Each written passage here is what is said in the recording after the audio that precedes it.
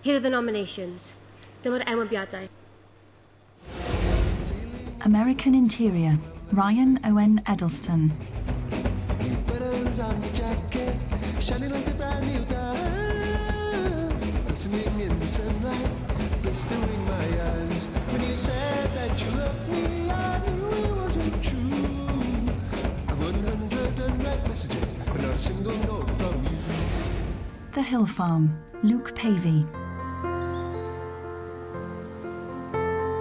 If you live off the earth and work hard, you've got that connection with nature because you're living with nature every day.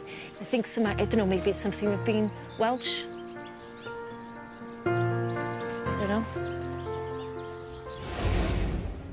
Timeshift, the poet who loved the war, Ivor Gurney. Ryan Owen Edelston. He can visualise his youthful wanderings by the symbols on the map.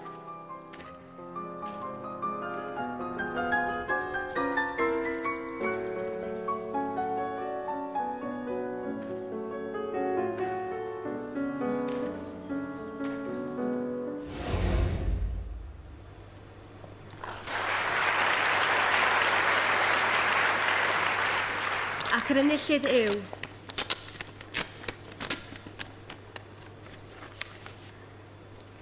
Ryan Owen Edelston, Timeshift.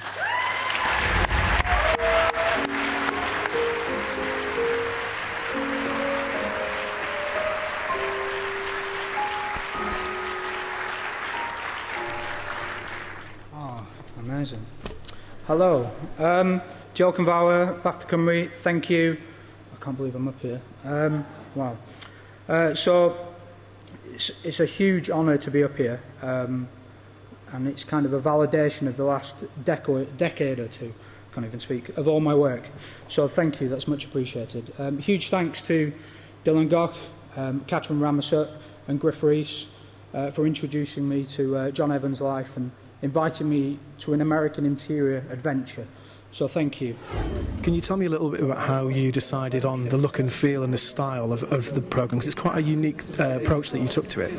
A lot of it was working with the director and Griff and Dill, and we worked together on a lot of references like Jaredowski's and a lot of black and white photography like Ansel Adams, and you know, we've got quite a similar sensibility anyway, so a lot of it is very instinctive. It's more about creating the atmosphere for the interviews, and if it's pretty, just make it look even prettier, you know. What do you think were the most kind of evocative things that the story brought for you? Well, there's these mental stories about how he went with like a cent and a half into like the forest, and he went up the Missouri and Mississippi the wrong way. It just shows how determined a character he was to go on this romantic notion to find that there's a Welsh-speaking Native American tribe, and obviously he didn't. I hope I'm not spoiling anything. He didn't find that Welsh-speaking Native American tribe, but the determination he showed was a very romantic one.